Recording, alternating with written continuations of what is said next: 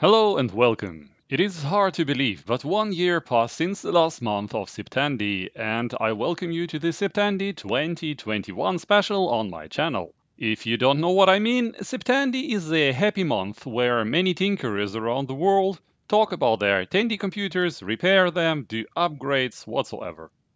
And this year, I would like to use the opportunity and make some changes to my beloved Tandy 1000 RSX, which I presented last year in details. If you missed that, it is probably worth it to take a look at 4-part video I made in September 2020. In the past year, I used this computer from time to time and played with various sound cards. When you remember, I wanted to use this creative Soundblaster 2.0 sound card back then. First of all, because of the outstanding compatibility, but also because of period authenticity. However, that didn't work very well. First of all, this card is very noisy. And by that, I don't even mean the static noise by an amplifier, for example, but more the noise which bleeds through the data bus. Just listen the following example.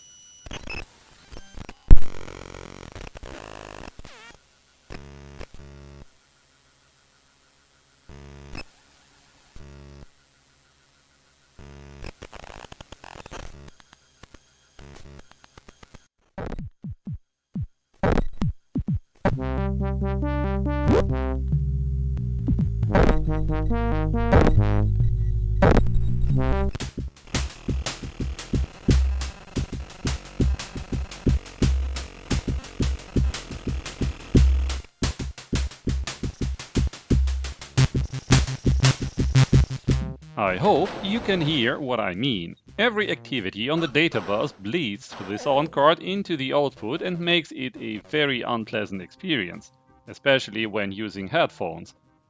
These can have many reasons, but the main one is usually a bad mainboard and sound card quality. This can be worked around, for example, by using a better shielded sound card with a better PCB layout. But quality was not my single concern. After testing multiple cards and different settings, I ran into sporadic system lockups quite often. This Tandy hung so hard that it didn't even react to Ctrl-Alt-Delete key combination, and since it doesn't have any reset button, I had to turn off and then back on the machine. Unfortunately, this didn't always work flawlessly, and the hard drive didn't spin up properly if I turned the machine on too fast.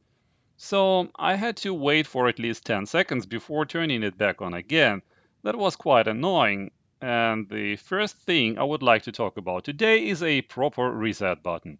On the main board near the battery, there is an unpopulated reset header and a capacitor. The last one is actually totally optional, but it is good for stability and helps to avoid any shaky contact when the reset button gets pressed.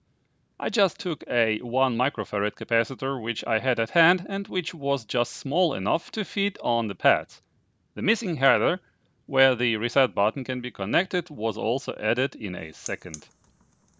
With a button, a pair of DuPont clamps and a piece of wire cut down to the needed length, the reset button was ready to be mounted onto the case.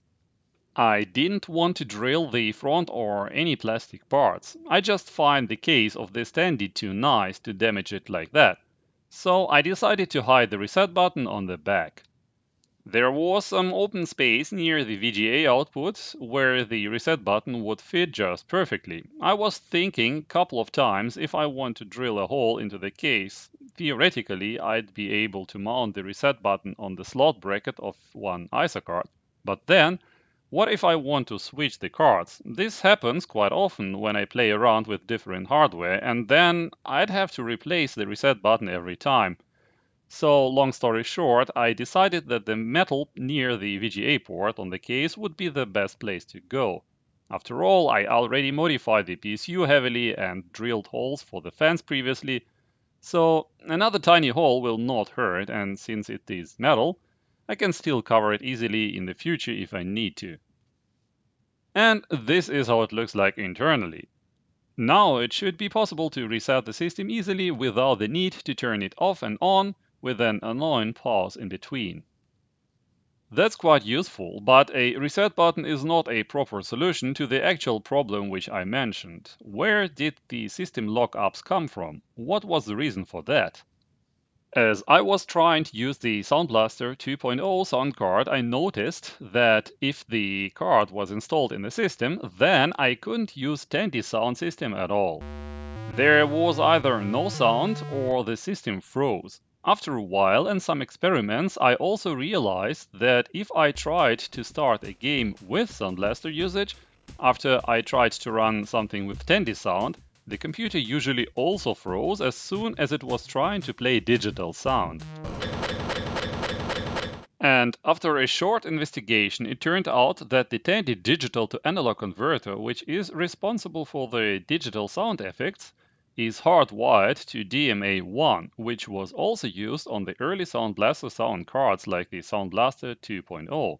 Later Sound Blaster and compatible models made the DMA address selectable, but that was not the case for this card. Furthermore, most of the games which would run on this Tandy 1000 RSX are from the time where DMA1 was assumed standard and the games didn't allow to change it. So we have games which did expect a DAC at DMA1 and two devices, Tandy and Sound Blaster, which both did provide a DAC on DMA1, a classic DMA conflict. Using another DMA address is not possible, so it would be nice if it would be possible to activate the required sound device only if needed. Well, it turned out that the Tandy sound system on this machine is only activated on the first access. Otherwise, it doesn't turn on and produces no DMA conflict with the Sound Blaster. So as long as you don't use Tandy sound, you are good to go with this creative card. But what if you want to use Tandy sound for some reason? Well, the problem is that the Sound Blaster 2.0 is always active. It is controlled by the jumpers and doesn't need any drivers, so you can't deactivate this card if you want to avoid a DMA conflict. So the only way to use Tandy sound system is to remove the Sound Blaster card physically from the computer. That is really annoying and is not a plausible solution at all. So, end of the story, a Sound Blaster 2.0 is not a good sound card for this machine. First of all, it is too noisy in this mainboard, and second, it doesn't allow to use Tandy sound in parallel. Instead, I need a sound card which has to be activated per software. This way, I would be able to leave it deactivated as long as I want to use the onboard Tandy sound system and initialize the sound card only if I want to play the game with the Sound Blaster compatibility. One of the sound cards I tested was this Opti sound card, which is already a good fit, but I have to admit that I have a quite big collection of sound cards, which I'm proud of. Here is for example the TerraTech sound card, which I resurrected in one of my previous videos. By the way, in a comment to that video, I was asked how I store my hardware. Well, this is how I do it. I try to pack every card in an anti-static bag and put them in a box. As you see, I already possess quite a lot of sound cards, and I will not talk about all of them today. But if you are interested in some sort of sound card special, please write into the comments what exactly you would like to see. As I said, this Creative Sound Blaster 2.0 is not a good choice for the Tandy 1000 RSX, so I was searching for something what is not too new, or at least something what is cool enough to take a place in this machine. Another period correct card would be the Soundblaster Pro 1.0, also a really cool sound card, but basically it is the Soundblaster 2.0 but with stereo capabilities. It is built up from the same components, but they were just doubled, so it has two OPL2 synthesizers, two DSPs, and so on. The important thing is that this sound card has the same jumpers and no way to activate or deactivate the card per software. So, although it is well, quite cool, it is as bad choice as the Sound Blaster 2.0. Here I have an early version of a Sound Blaster 16, which is also completely jumper configured, without a way to deactivate it per software, so obviously this wouldn't be a good choice either. And this sound card would be a nice choice. It is completely Sound Blaster Pro compatible, it has genuine OPL 3FM from Yamaha, and this card has to be initialized per software. However, it is also not as quiet silent as I would like it to be. Furthermore, this sound card is from 1995 and Although it is feature-wise really good, still it is maybe too new and is nothing really special.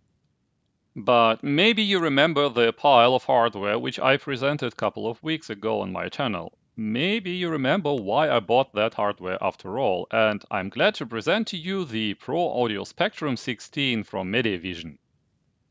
This sound card is maybe a little overkill for the Tandy 1000 RSX, but it has two big advantages over the other cards I showed so far. First one is maybe a little bit less important, but this card has a coolness factor which absolutely deserves to take a place in my Tandy machine. And second, this card has the best quality you could find back in the days, so noise like with Soundblaster, which I was talking about before, should be not a problem at all with this card. I think I will do a follow-up video about why this sound card is so cool. Believe me, it has an exciting and influential story. For now, all I would like to say is that this card has the same Yamaha OPL3 FM synthesizer as what Creative used on the Soundblaster Pro 2.0 and all the newer cards, but this card can digital stereo sound only in games which explicitly supported Pro Audio Spectrum. It can emulate Soundblaster, but only the non-pro mono version. However, in this Tandy 1000 RSX, this shouldn't be a problem, since all the games which would be able to run with playable frame rates on this machine are from the time before stereo sound was a common thing. So, mono Soundblaster emulation would be just enough. But more important thing is that the audio quality is years ahead of any creative products from around that time. Okay, let's take a look at the software. In this video I will talk only about DOS, since I don't use any Windows on my Tandy 1000 RSX. The installation of the Pro Audio Spectrum drivers is not a problem at all. They seem to be also quite as high quality as the hardware itself.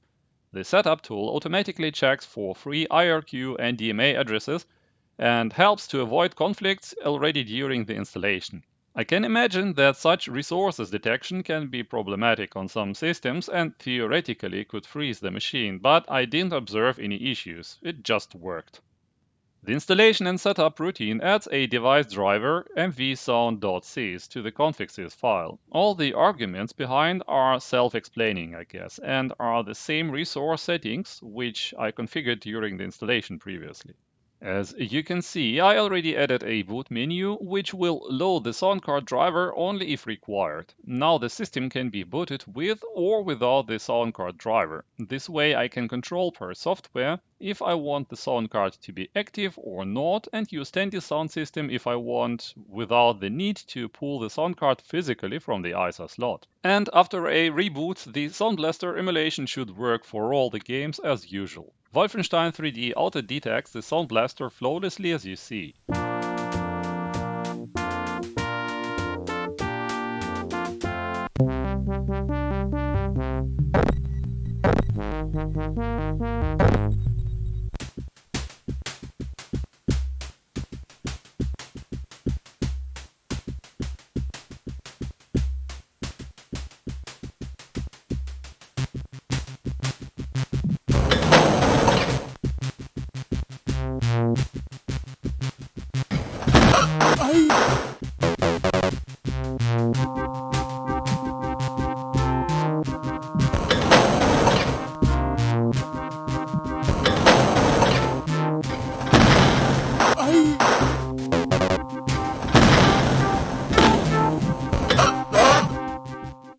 The sound is really clean. It has actually less noise and more depth than any other sound card I tested.